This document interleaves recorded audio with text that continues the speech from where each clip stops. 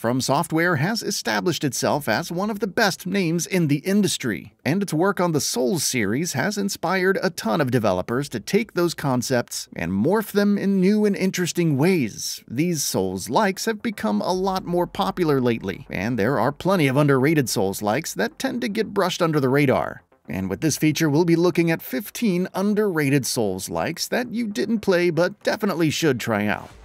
Lords of the Fallen 2023. There have been a number of Soulslikes that have simply copied and pasted ideas from FromSoftware's games, but 2023's Lords of the Fallen is different. Set in a dark fantasy world, it features an interesting mechanic where you can essentially switch between two versions of the same world to unlock new pathways and interesting secrets. Add to that some solid combat, and Lords of the Fallen 2023 becomes a great choice for anyone looking for a fresh Souls-like. Asterigos: Curse of the Stars. Developed by Acme Game Studio, Asterigos: Curse of the Stars is all about the protagonist trying to find her long-lost dad. It's a great starting point for someone who finds Souls-likes too challenging, as you can easily switch between multiple difficulties. The story is also a lot more direct and simple, and while it has a few flaws that cannot be overlooked, there's also plenty to love here as well. Lies of P. Lies of P is an interesting concept that combines the childhood story of Pinocchio with a twisted dark fantasy world, and the results are honestly surprising. The world is striking from not only a design perspective, but also from a graphical standpoint, and the combat is unforgiving but fair. Lies of P is all about doing a meticulous dance of swipes and dodges, and it's made all the more beautiful through the addition of custom weapons and the ability to swap between prosthetics. It takes a lot of cues from Bloodborne and Sekiro, but it's definitely a game worth experiencing. Bloodspear. Bloodspear transports players into a high fantasy world where you assume the role of a demonic spear, and you must trudge through beautifully realized locales and fight all sorts of monstrosities. Bloodspear started life as a student project, but it has since evolved into a much bigger project, with plenty of diverse environments and enemy types, and the best part is that it's free to play, so there's really nothing stopping you from giving this one a shot. Steel Rising.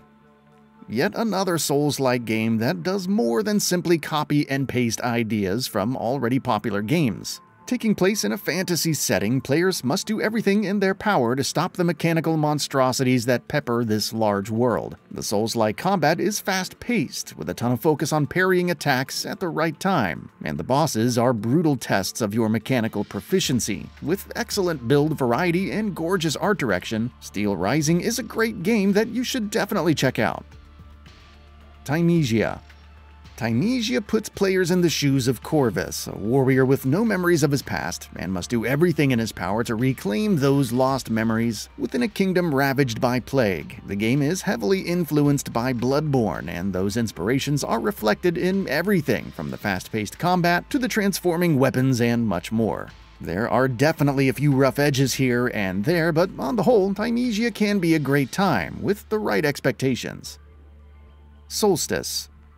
Taking place in a dark world, players must embark on a grand journey through this crumbling kingdom as they battle all kinds of demonic abominations. Solstice is a brutal action game with fast-paced combat, and you must chain together a wide variety of moves to defeat anything and everything that lies in your path. It's all quality stuff, and the game does a good job of introducing new obstacles at a constant pace to keep things interesting through to the end.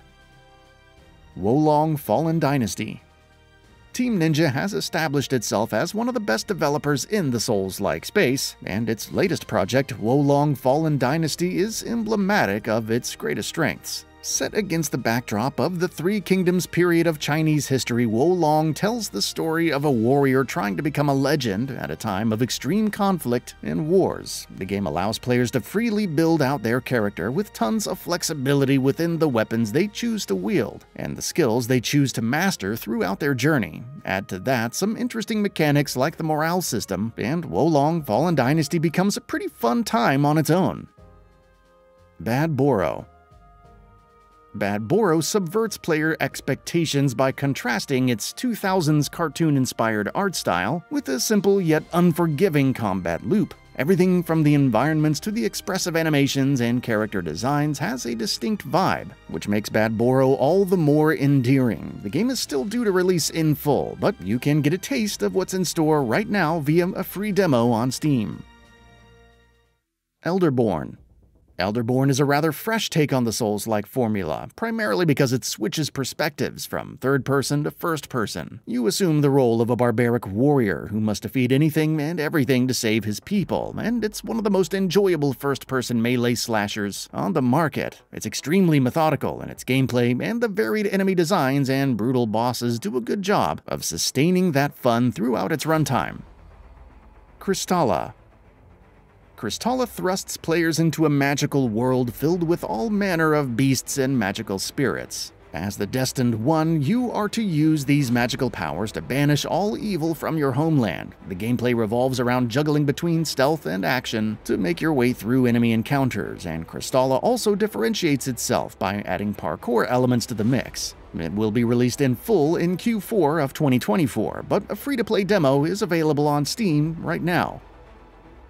Remnant 2. Remnant 2 expertly builds upon the foundations laid down by the Souls series, and in the process, we get a game which is not only big but a blast to play through. Players can drop in solo or with their friends, and they must trudge through the hordes of increasingly difficult enemies while collecting a variety of loot. There are branching quest lines, detailed progression trees, and memorable encounters that'll keep you coming back for more. Blade of Darkness. The original Severance Blade of Darkness has now been relisted in the form of an HD remaster, and it's still a great time. Of course, the visuals are dated, and the mechanics have an element of jank to them, but the underlying core of the gameplay loop remains as fun and as brutal as ever. There are plenty of different build options to try out with 4 characters, which should keep fans busy for hours on end. Ashen.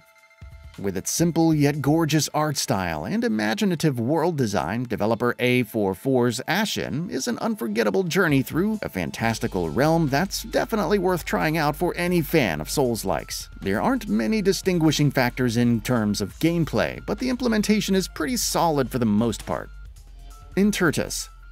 Intertus might not be the polished game on the list, but it certainly has its own charm that should be appreciated on its own terms. Intertus puts you into a world that's filled with all kinds of monsters, and you must do everything in your power to defeat them and reach the end. It's equal parts roguelike with its random loot and procedural map generation, and that helps to keep things fresh with each new run. And that brings us to the end of the video. A quick request: we upload new videos every single day, and if you like what we're doing, please consider subscribing. It really helps us out. Also, don't forget to enable all notifications by clicking the bell icon so that you can receive daily video updates. Thanks for watching.